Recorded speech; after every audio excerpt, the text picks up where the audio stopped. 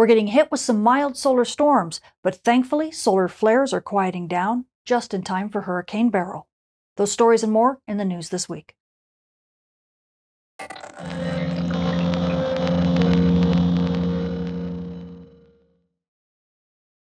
Space weather this week is really calming down compared to last week. As we take a look at our Earth-facing disk, we do still have a lot of active regions in Earth view, but a lot of them are really clustered here in the south. In fact, this set of bright regions right here, this is the old Gannon region that is making its third trip across Earth view. But luckily this time things have really disintegrated a bit. It's made up of smaller regions that aren't all that flare active, and that is a godsend considering Hurricane Beryl is like a category 4 or 5 right now, and it's barreling down on Jamaica. So we're really appreciative that this region has managed to be quiet this time around. However, the area around it is still reasonably unstable. In fact, you can see some filaments here.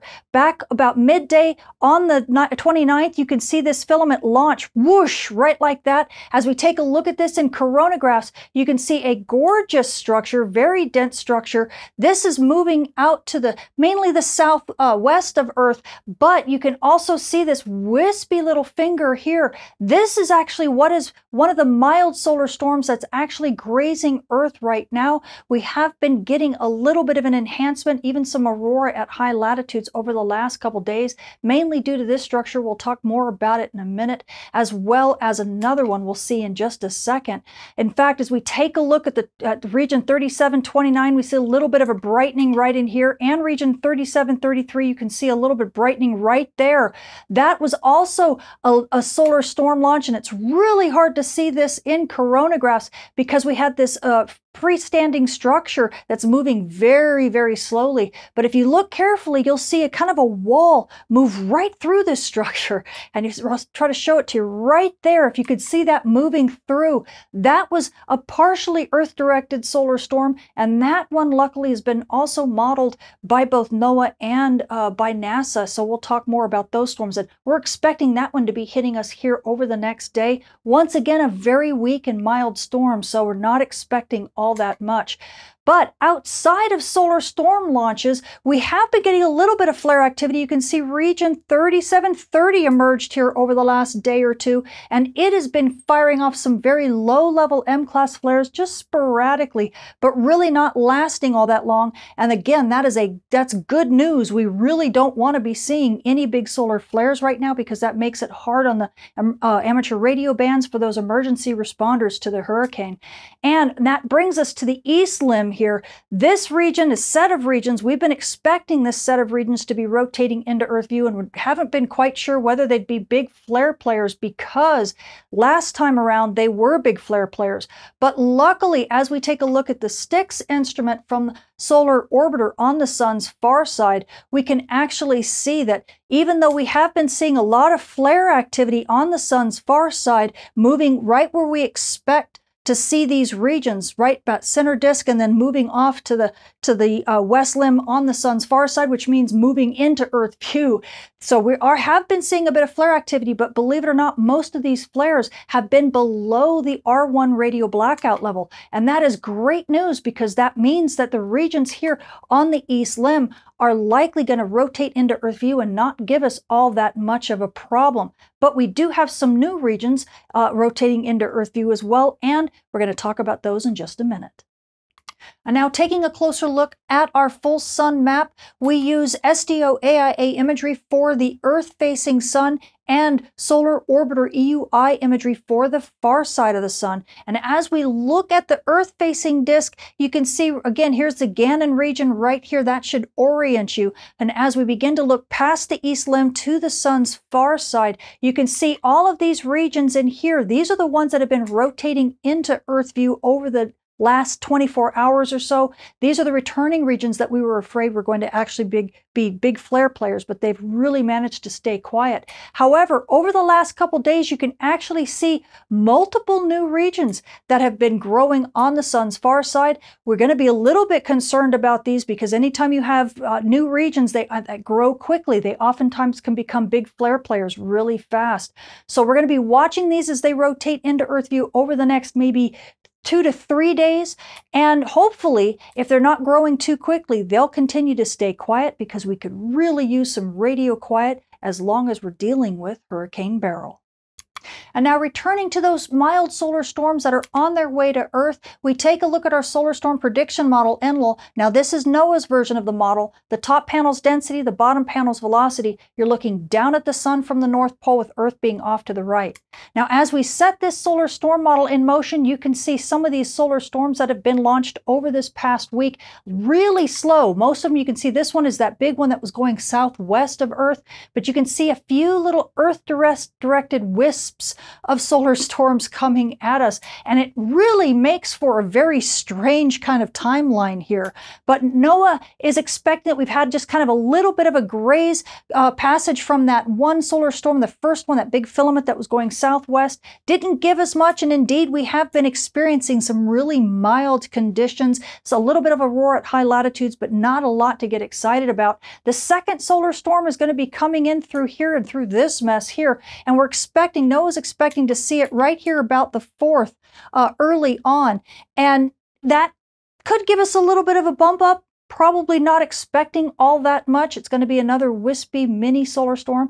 So aurora photographers, if you're at high latitudes, you might get a little bit of a show. Not expecting anything at mid latitudes. In fact, maybe not even noticing anything at all. But we'll talk more about that in the 5-day. Now, as we also take a look at NASA's prediction, if I set there, again, this is an NLOL model, but we're looking down at the sun from the North Pole with Earth being off to the right.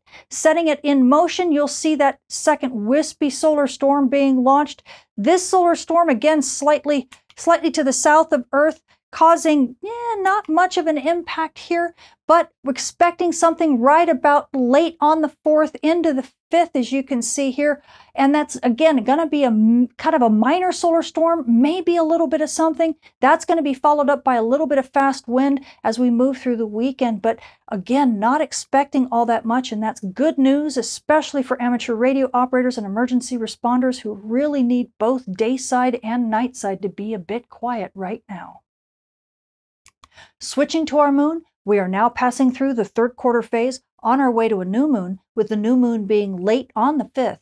And you night sky watchers, if you want to catch those dim objects in the sky, like maybe some aurora, well, now is your perfect chance. But for you SAR responders, well, you better pack some night lights, because for this hurricane, the moon sure isn't going to be of any help. Switching to our solar storm conditions and aurora possibilities over the coming week, at high latitudes, NOAA is expecting those minor solar storms to be hitting starting around the 4th. So we're going to be expecting active conditions, but with up to about a 30% chance of a major storm. Now that's not going to last all that long, expecting right around the 5th things to be kind of calming down. We might get that second hit from that solar storm that NASA actually modeled, and if that's the case, then this will extend into the 5th before things settle down. But it should settle down pretty quickly, because once again, these storms are quite mild. Now expect around the 7th and the 8th for us to hit maybe a pocket of fast solar wind. Again, not expecting it to be all that strong, but we do have about a 25% chance of active conditions starting around the 7th, and that could come into active conditions by the 8th as the fast wind really begins to hit us.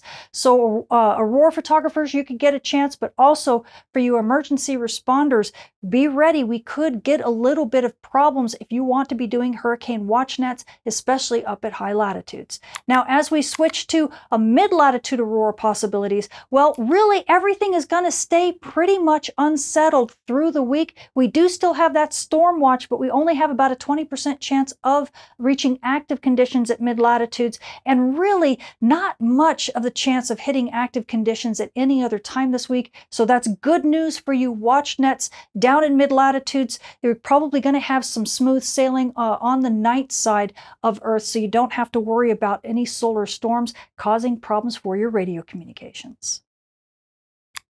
Now, switching to our solar flare and dayside radio blackout outlook over the coming week, we are sitting well in the triple digits for solar flux. We're sitting about 160 right now. We might actually dip down into the 150s here over this next week if those active regions on the far side of the sun really don't amount to all of that much, because we have that Gannon region really rotating to the sun's far side here over this next week. So we are still expecting moderate noise on the bands. We do have a lot of active regions, and a few of them, like region 2730, are firing off low-level M-class flares every now and again. NOAA's giving us about a 35% chance of M-class flares at the R1 to R2 level, but only about a 5% chance of X-class flares at the R3 level. And this I'm going to continue easily through Saturday, likely around Sunday. I may drop it a little bit, because I do think that we are going to see less of these big active regions. I'm keeping my fingers crossed, because this is really good news for those who are having to work Hurricane Beryl.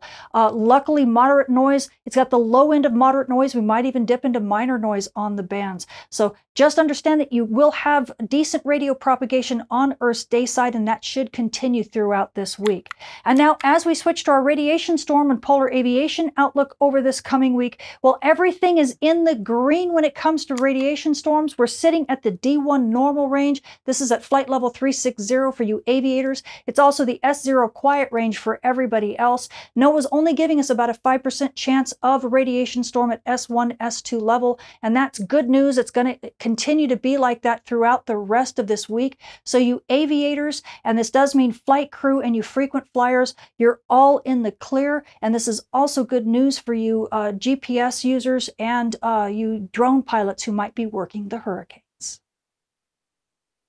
So the space weather this week is staying quiet, thankfully. We do have a couple mild solar storms that have been hitting Earth over the past couple days, and a couple more that will hit Earth right around the 4th and possibly into the 5th before things calm down. Aurora photographers, if you're at high latitudes, you might be able to celebrate the July 4th holiday with a little bit of aurora, but those at mid-latitudes will likely have to sit this one out and wait for bigger storms later. But this is good news for amateur radio operators and emergency responders, especially those responding to Hurricane Beryl.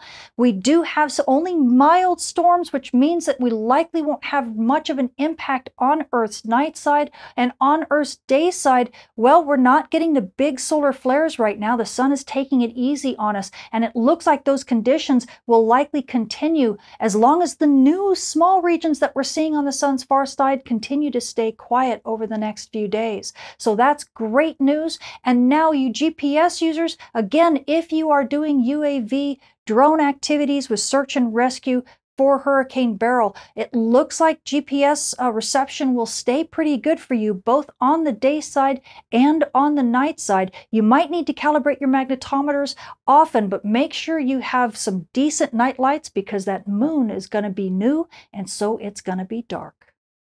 I'm Tamitha Skov, the Space Weather Woman. Thank you for watching.